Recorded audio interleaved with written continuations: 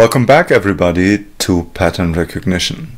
So today we want to continue talking about the Bayesian classifier, and today we want to introduce the optimality of the Bayesian classifier.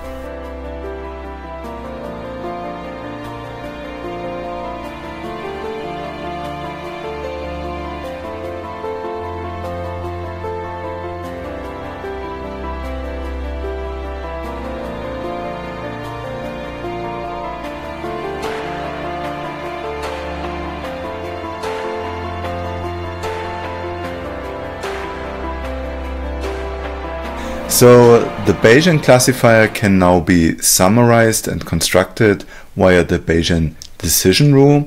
So we essentially want to decide for the optimal class that is given here by y star, and y star is determined by the decision rule. Now what we want to do is we want to take the class that maximizes the probability given our observation x. We can express this with the Bayes rule by constructing the actual prior for the class y, and then we need in addition the actual probability for the observation given class y divided over the probability of observing the actual evidence.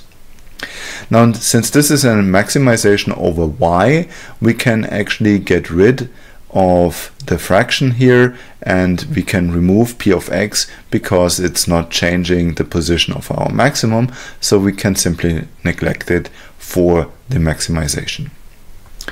So this can then also be reformulated in the so-called log likelihood function, and here we use the trick that we apply the logarithm to this multiplication, and this allows us to decompose above multiplication into a sum of two logarithms.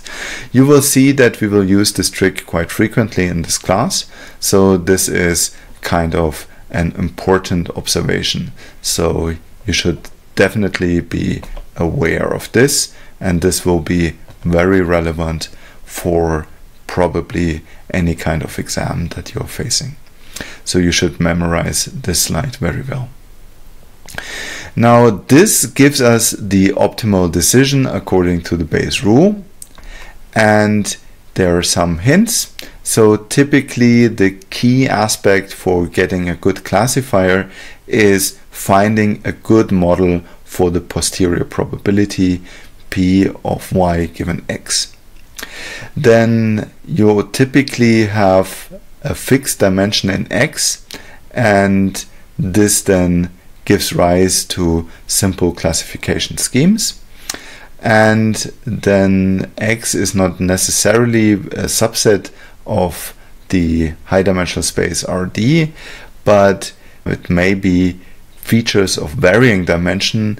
For example, you observe that in sequences or set of features. So for example, if you have a speech signal, then you don't have a fixed dimension in D, but the same thing can be said faster or also slower. So this means then also that the number of observation changes, and this implies essentially a change in the dimensionality of your problem. So these are sequence problems where you then have to pick a kind of measure that will enable you to compare things of different dimensionality. We typically analyze our problems either with generative modeling or with discriminative modeling. In the generative modeling, you typically have a prior probability of the class y, and then the distribution of your feature vectors x given the respective class. So here you have a class conditional modeling that is able to describe your entire feature space. And then you do the discriminative modeling in comparison. So here you directly model the probability of the class given the observations, and this then enables us to find the decision very quickly.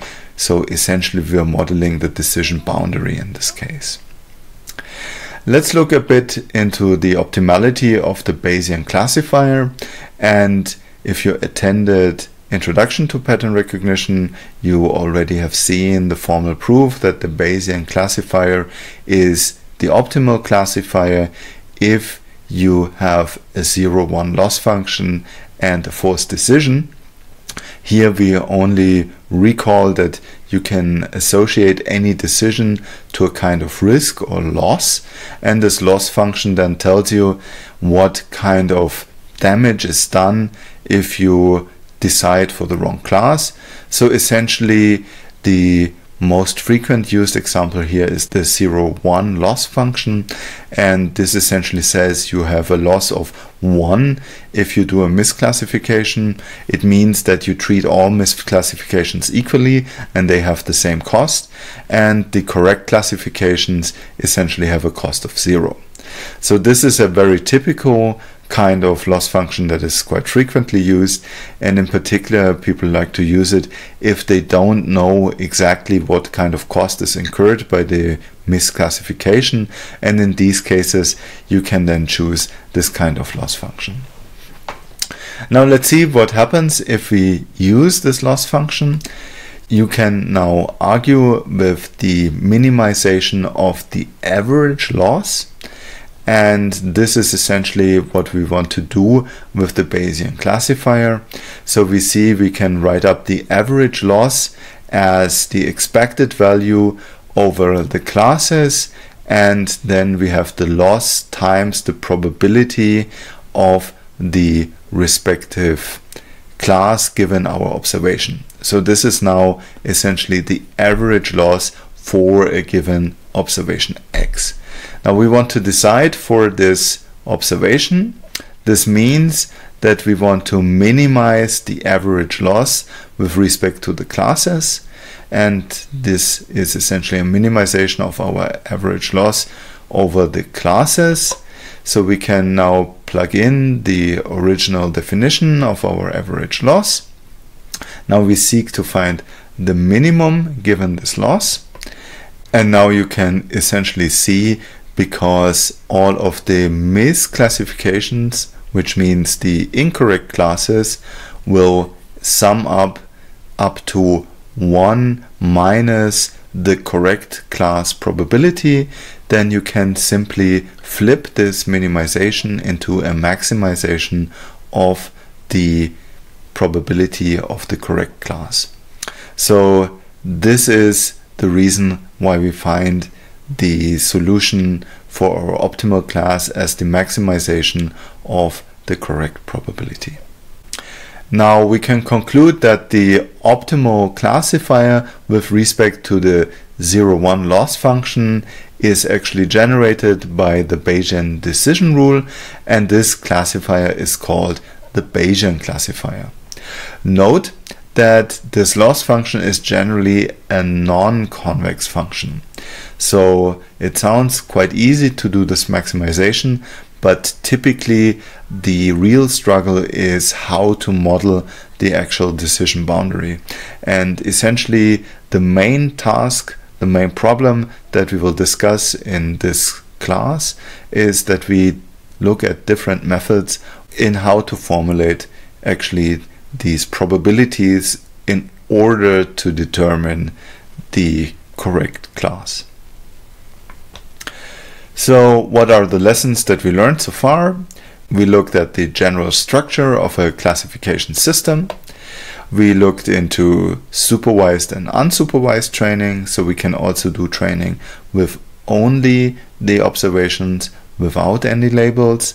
But of course, if we want to derive the class information, then we need labels. We looked into the basics on probabilities, probability density function, the Bayes rule, and so on. And we looked into the optimality of the Bayes classifier and the role of the loss function. Also, we looked into the difference between discriminative and generative approaches to model the posterior probability. So next time we already want to look into the first classifiers, and we will start with the problem of logistic regression. Of course, I can recommend a couple of further readings. the book by Niemann, which by the way also appeared in English. There is the book Pattern Analysis, and of course the German version Klassifikation von Mustern. And also a very good read is Duda and Hart's book Pattern Classification. So thank you very much for listening, and looking forward to meeting you in the next video. Bye bye.